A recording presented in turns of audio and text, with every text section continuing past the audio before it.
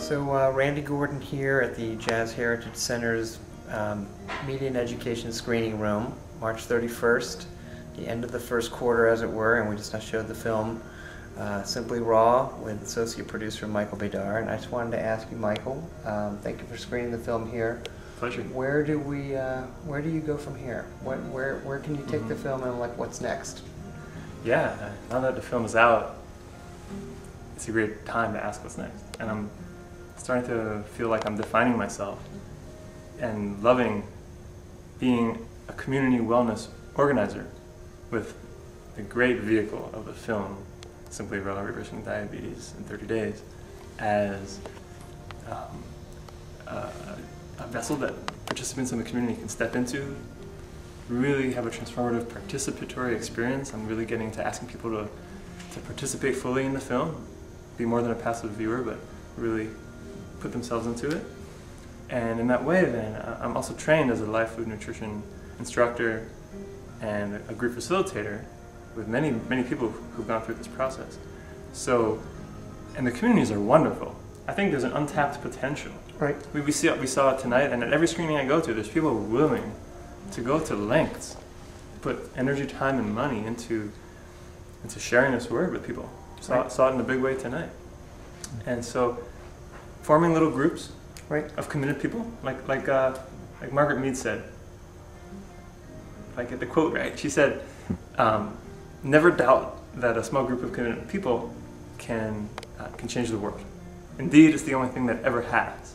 And that was true in making the film, and it's true in being a community wellness organization, a community, an alliance, and a movement with the film. So that's the way my filmmaking life has always been since 1999. It was more of an interest, something that was uplifting the community, that then a film knocked on my head and said, get made, so it could have an effect. So same now, and I think the post-film effect is the most significant in this film of anyone I've been a part of, because there's such acute and timely need and response happening to this. You've got a lot of celebrity support. They do draw people. Yeah. That are actually in the film, and people from Tony Robbins to Woody Harrelson to Morgan Spurlock and the Reverend Michael Bedar. And do you see getting, when Michelle Obama just won the Big Help Award on Nick Kid's Choice, and she has her Let's Move campaign, do you see a groundswell happening with more celebrities in the Hollywood community maybe engaging in this film as well? Well, groundswell would be the word. I mean, I'm seeing beyond who's in the film, as you said, and there's some talk amongst us in the film that Michelle Obama might have already seen Simply Raw, and that helped inspire her to create the Let's Move campaign. That's some just hopeful rumors amongst us. Whether or not that's true, we're seeing the celebrity response. Recently, John Sally, who won the NBA championship 4 times, became a speaker at an event that drew a lot of people, and he's fully behind this film. I'm kind of wondering about the how realistic it is to maintain the diet on, say, like a low income. I mean, that's the thing that's always sort of worried me, is that, it seems like there's just not enough access to good food for people who are on close to minimum wage or just barely scraping by and stuff like that. Do you have any suggestions about that? I do.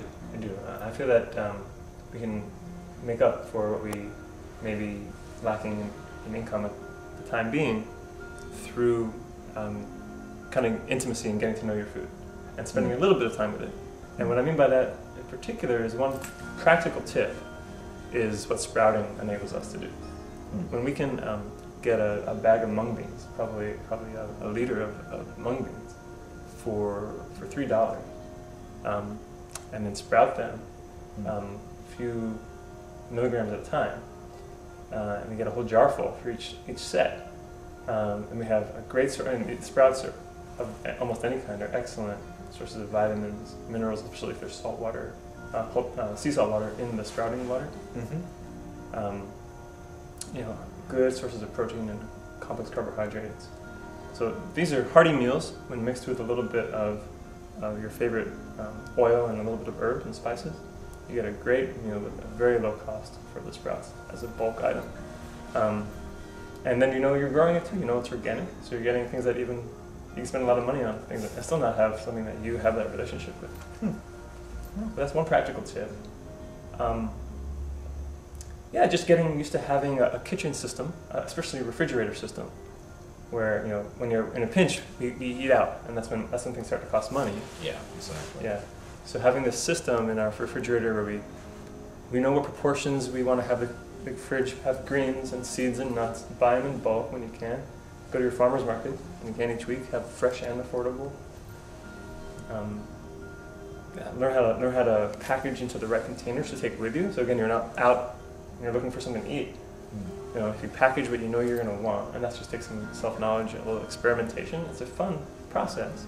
You get to know what you want. You put it in your little Tupperware. You've got a good mix for yourself. Yeah. So, Michael, I also wanted to ask you what's coming up in the month of April, because I know the 40th annual Earth Day is upon us, and I know that you're going to be speaking downtown, I believe, at the Federal Building in San Francisco, but tell me more about that. I'm pretty excited about this opportunity to reach what I understand to be the heads of the federal agencies in the Western region, are headquartered at the San Francisco Federal Building. So I received an invitation from GSA, meaning the General Services Administration, to be the keynote speaker at the 40th anniversary of Earth Day celebration at the GSA on April 15th. So while everyone's turning in their taxes, we're going to be celebrating Earth Day a little bit early at the Federal Building. So my topic is reversing diabetes, sustainable farming, and how healing the planet is in healing diabetes and sustainable agriculture. So it's Earth Day. We're celebrating that we are beings living on a planet that we're basically one with. Our fortunes are intertwined together. And what occurred to me in making this film, and that I think it's starting to catch on, that as the demand to heal our bodies from living against the grain of wisdom comes, so with that comes healing the planet. So as now we know from the UN that agriculture is the primary reason for water pollution, genetic pollution, and carbon gases. So as well as greenhouse gases that are even more powerful, like nitrogen gases. So when we start healing the way we eat, we're going to affect the demand and therefore really affect the farmland and have a whole rising up together of our health and the planet's health.